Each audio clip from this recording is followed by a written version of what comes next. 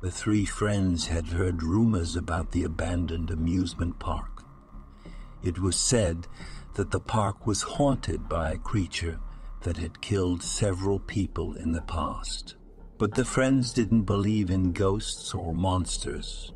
They wanted to explore the park and see if the rumors were true. So they decided to sneak into the park at night, hoping to have some fun and prove that the stories were nothing more than fiction. But as they made their way through the darkened park, they soon realized that they had made a grave mistake. The park was eerily quiet, with no sign of any living soul. And worse, they had unknowingly triggered a security system, and the park's gates had closed behind them, trapping them inside. Panicking, the friends decided to split up and search for an exit. But as they wandered through the maze of abandoned rides and attractions, they soon realized that they were not alone. A low growl echoed through the park, and a pair of glowing eyes appeared in the darkness. The creature they had heard about was real, and it was hunting them. One by one, the friends fell victim to the creature. It attacked them from the shadows, its sharp claws tearing through their flesh, its teeth sinking into their skin. The first friend to fall was the girl. She had wandered too far from the others, and the creature had caught her off guard. She screamed for help, but it was too late. The creature dragged her into the darkness, leaving the others to wonder what had happened to her. The second friend to fall was one of the boys. He had found an old Ferris wheel and decided to climb aboard, hoping to get a better view of the park. But the creature had been waiting for him, its claws ripping through his chest as he struggled to escape. The third friend was the bravest of them all. He heard the screams of his friends and knew that he was the only one left. Determined to survive, he armed himself with a makeshift weapon and prepared to face the creature. But the creature was too strong.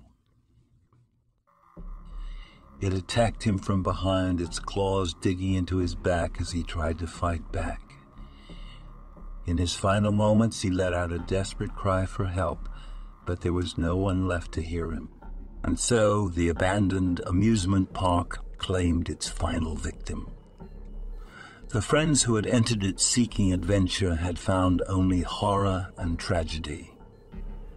And the creature that had haunted the park for so long remained, its hunger sated, waiting for its next victims to arrive. Days went by and the friends' families became worried. They had not heard from them, and their phones were off. The police were contacted, and a search party was sent out to look for them. As the search party entered the abandoned amusement park, they were met with a haunting scene. The park was dark and the rides were rusted and worn down. It was as if the park had been abandoned for years. But as they made their way deeper into the park, they found signs of recent activity. Footprints, bloodstains, and torn clothing were scattered throughout the park, leading them to believe that someone had been there recently. As they searched for clues, they soon stumbled upon the first victim's body. Her mangled body was lying near the entrance of the park, and her face was twisted in a look of terror. The search party continued their search, hoping to find the others alive.